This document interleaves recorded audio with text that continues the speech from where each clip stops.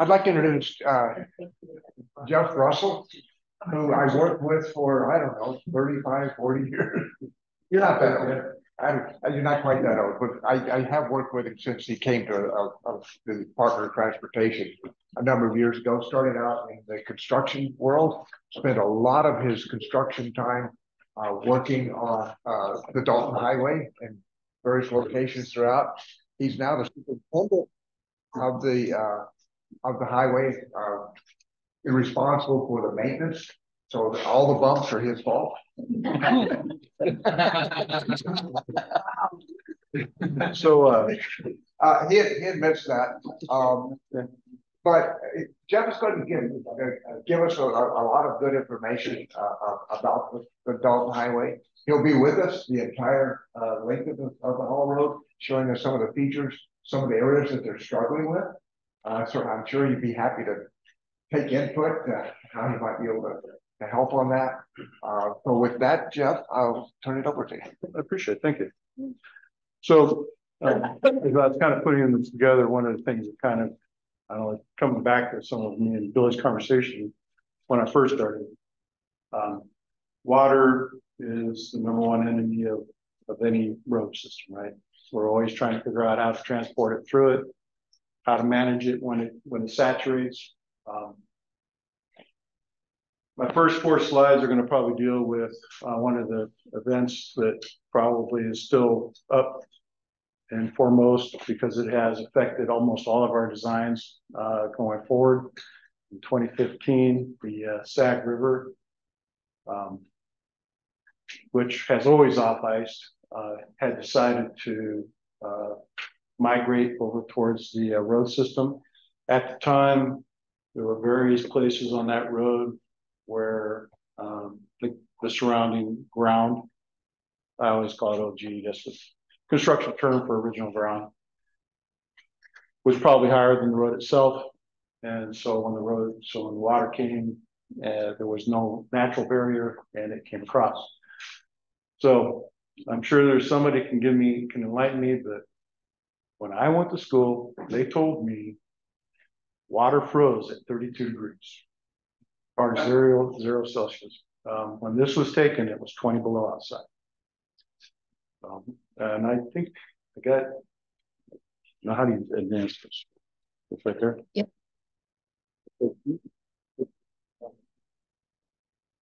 So what first happened,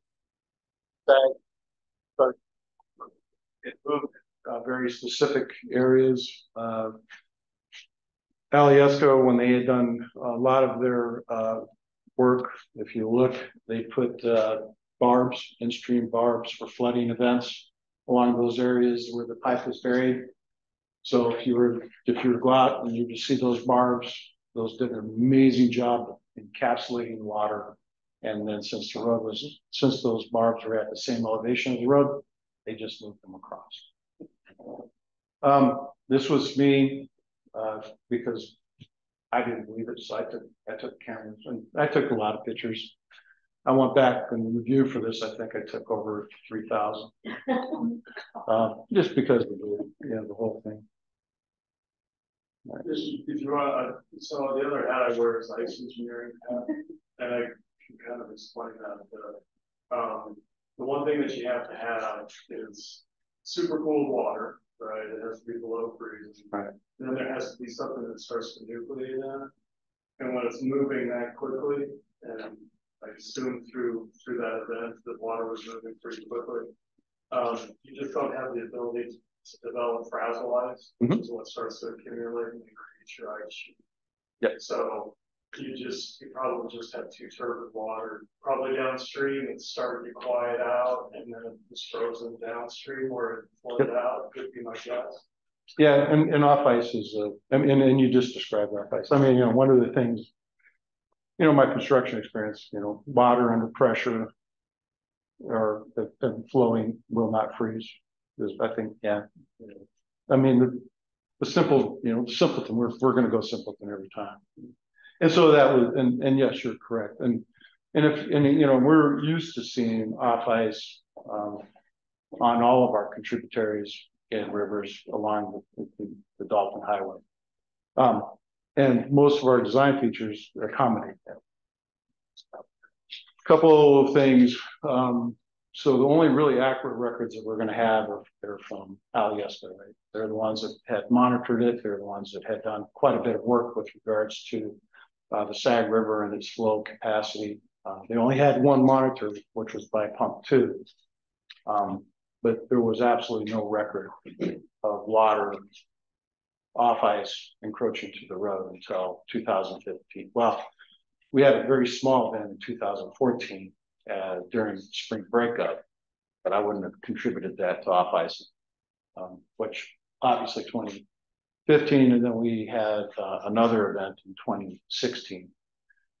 So, crews called, it's in the middle of winter. I'm not going to get gravel to berm up, as a protective, for the road. So literally, we really built snow with the hopes that the ice would freeze, and then that we'd use that as our barrier.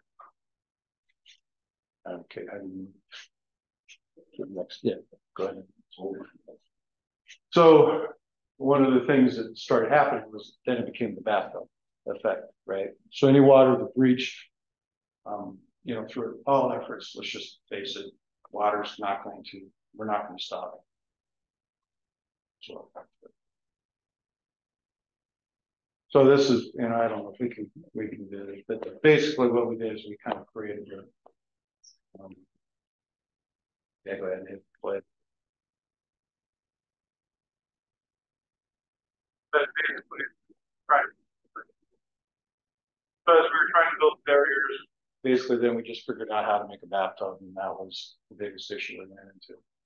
What I will say, to your point, was water would eventually freeze. When we went through the spring of 2015, the water had changed the elevation of the road 6 feet to 10 feet, depending on location and entrapment of the water that we had.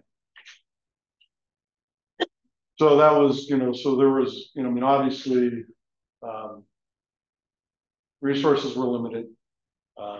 We did not have, we were obviously given the open checkbook concept. Go ahead and hit the next slide, please. Next slide, I'm sorry. But you can see through just what that ice layer was showing, all we were really doing was, what we did was we stopped trying to stop the water and just started building over the top of it. And that's why we got some of the elevation changes that we were just talking about. The road did close when the first event hit. We were able to keep the road open through traffic control. But come springtime, the water breakup event took out the road, and so we had closed Dalton Highway for 29 days. Again, we had limited resources, but we had plenty of money. Hit one more time. And so there were several avenues that we took. I chose this picture and what we had found was we've gone back and done some of the satellite surveys, and we were able to determine what areas the off ice was being generated from the underground streams. There were 2 things that we had discovered through that process. One of the biggest ones that we had found out was, so there are several projects that go across this river that they build ice roads. And those ice formations had grounded, meaning that there was, and that's not uncommon. That's, if you were to look, that's most of the reason why you'll see water flow in the middle of winter is the ice is grounded. Water is looking for a place. It has a frozen some pressure on the flow. It will then come up to the top. And that's, that was kind of what was happening here, but it was happening on a grander scale. And it was moving west, which it had normally never done. So they had, in 2015, they had 26 excavators basically rechannelizing whatever flow that they could find and trying to get it to move back towards the east, which would be Franklin Bluffs, which you folks see on the east side of the Sac River. In 2016, we refined that technique we were able to identify one of the major contributors. And what we did was we just took that, developed a trench to cut off all of those. We were able to do the same effort successfully without closing the road, with 3 excavators and just a very detailed plan of how we were going to cut off the off icing and how we were going to channelize the flow to the east. Interestingly enough, that the only picture that I can't find was we literally flooded the whole east side of Franklin Bluffs out through that area. Nobody complained, so I'm going to call it a success, which is kind of how I'm not for most of my activities now. Thank you. And so I kind of wanted to talk about, which is one of our actually next most common problem issues that we deal with regularly, and you'll see evidence of it. This year has been unique. We haven't seen it anywhere near what we normally saw. But if you're to look, these are water flows that are coming, and this is the one I was trying to show. This one in particular is on Elliott. This off icing will, and they developed a 30-foot flat bottom ditch. It will take out, it will literally overflow the road. We'll have to go through during periods of winter. We'll have to go back, cut that ice back, and then try to rechannelize that ice, go down road, which unfortunately is the entrance to Minto Road, to Minto Village, and so we'll flood out that road, which then creates other fun, interesting things that we do. And probably, I don't know how many environmentalists are here. Probably not good. But that I will tell you, any back cut will at some point leach water to some form, to some degree. And if we do not have the drainage to address it, we will deal with it in some form or fashion. Normally we'll go in there with, we can take, we have boiler trucks. We can just take that steam, keep the line hot, and we'll just channelize, we'll just cut in trenches, take that off ice to the lowest point, where usually is a creek and a very, has a large disbursement area for the off ice. And that usually does the trick. This one's unique. When it does flow, even with a 30-foot flat bottom ditch, the capacity is just not there. But over the years, I think they built that road 5 years ago. They completed this cut 5 years ago. And we haven't seen the first 3 years we were out there with equipment starting in December. In the last 2 to 3 years, we haven't had to address any issues. The design has worked. So this is the most recent event, and this was, well, they just finished fixing the road. So Sag River off ice created, the Sag River is not a very deep river. That it's shallow. 1 inch of rain will cause, flooding event. We'll top its banks typically in various locations. But in this case, when water started flowing, it took whatever easiest path possible. It was just your normal springtime event. However, the water did choose right here. This is a 403.5, which is what we'll be seeing. What I was trying to show, and I could not find a video for it, but this section right in here had gone in and had undercut underneath the road. And I've done various projects with construction not necessarily on this section of the road, but it's been true for most sections of the road. It was pure ice, specifically right in here. It had cut and had exposed. Construction term we used to call it cocktail ice. It was pure water, pure ice, which was underneath the road, and that's not uncommon. What else? In most of my construction experience along this road, what you'll find is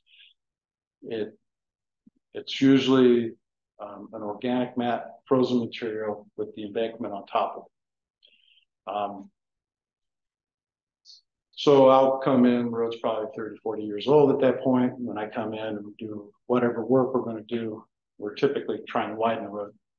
When I came on as a superintendent, I would venture to tell you that 50% of the road was 28 foot and probably less in some spots. We're less than 10% of the road now that's 28 foot. We don't have any areas that are 26 foot. We've had some that were 24 foot. But in that process, you're widening the road, you're introducing a new thaw regime here. And one of the things that we've been talking about in the flood events in 2015, and kind of really through just, well, when I first started out in the industry, I was always taught that if you had 5 foot of embankment, that's when you start to achieve thermal stability. Probably 10, 15 years ago, I think you were the first one to kind of describe to me. It's probably closer to 10 feet. Yeah. And so this section of road they built with, they raised the grade 10 feet.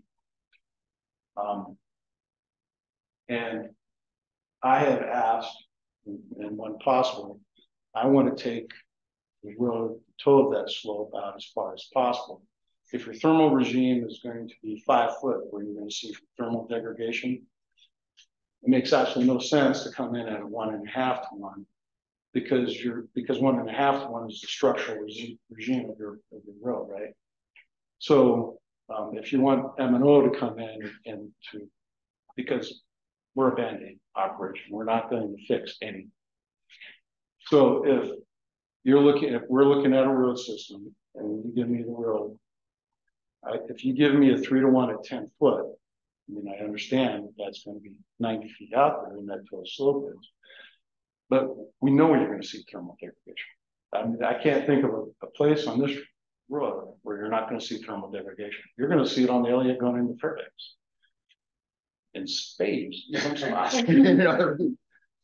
So Jeff, this location in particular, in my experience working on the trenches, which you can see in this photo, right, adjacent to the highway, there's about a 4-mile stretch right here where you have a couple things going on. One is taps. I don't know if you can point it out and with your pointer where it is, but so here's the trenches and taps, I think. It's just, yeah, right there. Yeah, so you've got taps running right there, and what are taps? It's Trans-Alaska Pipeline, just buried in this location. Sorry. And so the Trans-Alaska Pipeline is buried in this location, so you have this hemmed-in region right here, and the tundra is doing crazy things right here that I have never seen anywhere else. I don't know why or what it is. I've never seen it before, but I'm guessing this whole 4-mile region from the end of that pond at the north end there, back 4 miles back, is super ice-rich tundra. And it would be really interesting to know if that's actually the case. But the surface of the tundra there, I've never seen anything like it. It's just falling apart. So in some of our excavations, some of the other things that we've had to do at various locations before we pave, I can tell you that when I use the term cocktail ice, that's typically what we see. If we don't see the organic mat, we'll see gravel on ice. Pure, not, silt and infiltrated ice, nothing, just pure ice. And there's several pit developments that I've done, and we did one at 362. We saw ice, coal seams, gravel, coal seams, ice. So I would tell you that, however that developed over time and how it's been set. And the only reason I can tell you I'm comfortable saying it was coal is when we put it into our ovens, it caught on fire. I haven't seen rocks burn in a long time. So, and that was one thing I was kind of really hoping to show on this one, because that was a surprising thing. That the only advantage that we ever really got to see that was when we started doing our drone surveillance, and I wasn't able to bring up that one. But this area right here, very specifically, we got in there. It had undercut past center line. When we went back in and looked at it, you could see that it was exposed pure ice. Right at, and there were no organic matter. What mile is this? That's 403.5. I just sent the movie just by chance. I was driving and wouldn't get time. So I moved it to the Yeah, I can load it when I load Bill's presentation. I don't know if this has a movie to it. I don't think it does. It might have it, but Sorry, if you go back to that, you were talking about the thermal part of that. sure. If you go back to that picture, yeah, exactly what you were talking about, by spreading out the slope there. Mhm. That's some work that a colleague of ours, Yves Laurie, is doing in Quebec. Okay. Is advocating for stretching out those slopes, because exactly what you see right there is snow accumulation. That's what's remaining after thaw, right? And especially, I think, so that's the west side of the road, right? Yes. Yeah, so East side. When this is it's on the riverside. West is where the snow is. So that they're probably plowing and kicking the snow that direction, correct? Is that right? yeah, we tend to, yeah. Well, snow removal is one of those things where we don't get it consistent. It's not easterly, westerly. Okay. So whatever happens. Yeah, but Because that's the way you'll see it on the other from side. a thermal aspect, that's snow right there is thawing. Okay. And so what you're advocating for, those longer slopes, is absolutely what's being shown to work. And we already knew that from airfields, because airfields are required. They can't have an abrupt bank, at least the bigger airfields, they've got to have a safety margin that goes at a nice slope off in case aircraft move. And so we see no thought like that with those. It's very simple, you know. So what you're having, you're right on target. I've been arguing for several years too that in addition to the thermal advantages, you have structural advantage. So any kind of thermal degradation, the arcade on the shoulder, the lateral stresses in the foundation slopes are of the flat slope, and the flat slopes themselves they combat shoulder rotation because everything is more laterally supported versus the steep shoulder. And you keep that lateral cracking a bit further away from structural focusing thing. So I think there's a lot of structural advantages to flat slopes too, on top of the thermal advantages. The other thing that More material. Yeah, more I was wondering about the construction material there, or you can see it looks like very large rocks. Is that part of the construction? no, these are the repairs. This is repair. But typically speaking, everything north of Adigan Pass is going to be very large cobbles. And then built, and then on top of that, it's going to be more. It's just basically what you find is very, very large rock.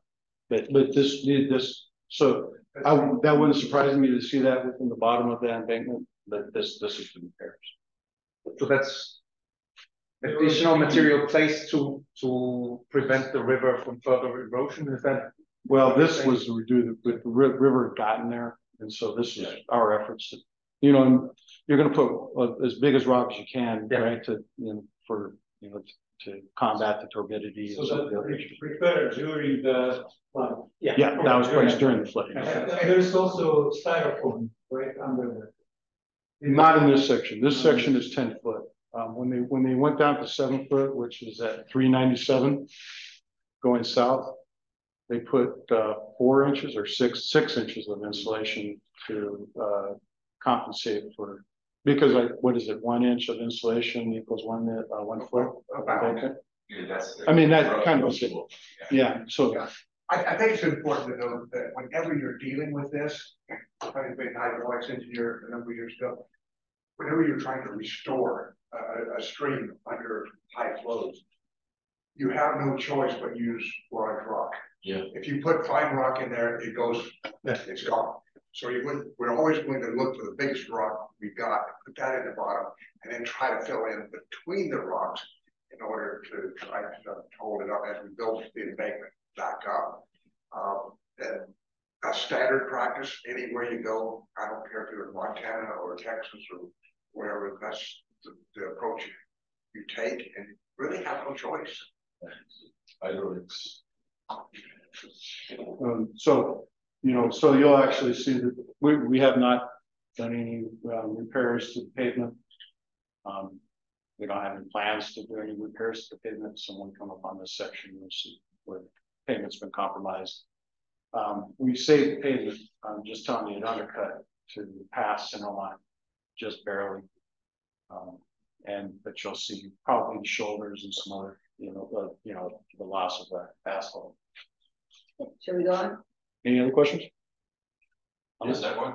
You said that there was pure ice. It's in the ground and just underneath. It would have been, if you were to look at that location right in here specifically. Yeah. It would have been about the elevation of where OG, your tundra map probably had resided. Yeah. I mean, I would, to your comment, I'm very comfortable in saying that, at least in my experiences, and quite frankly, I was there when they were doing some of that trenching.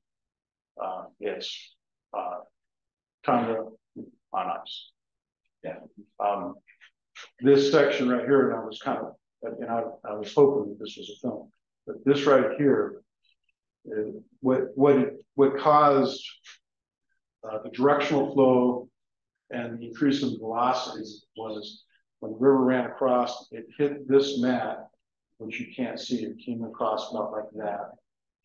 It got compromised, and it literally just took sod, undercut it. What we saw when this thing started coming in there was exposed ice. So when it cut that tundra, it gave a directional flow directly into the, because if you can see this all kind of came in like this, right? So everything that was, sheet flow from your off ice water springtime event got focused and increased in velocity directly to the road. It literally created a flow right into that section right in there. Yeah. But one of the things I had to kind of laugh was a couple of the M&O guys called me up and said, dude, you can see the tundra mats just running down the river. I mean, it just tore it up. But that was what we saw. Obviously the water, nothing melts ice faster than water, right? Anyways, yeah, but to your point, yeah. I'm not from the area, but the tundra on the other side, which was probably similar or where the river is now, looks like maybe an old drain lake bottom. Is it possible? So probably when it drained sometimes in the past, there was permafrost aggregation created this layer of ice. It's actually ice wedges.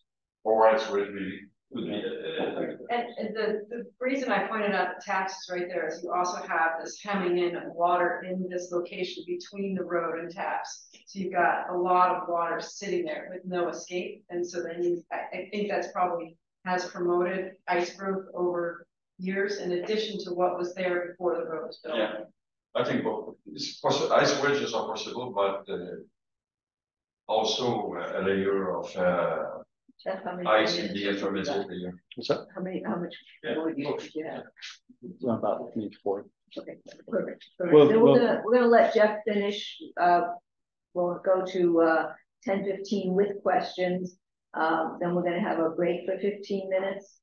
We'll have a break for 10 minutes. We'll come back, we'll do introductions, and then we'll do Bill Streeter's talk at 10:25, 10:50. You guys are really impressed how fast I moved from this point forward.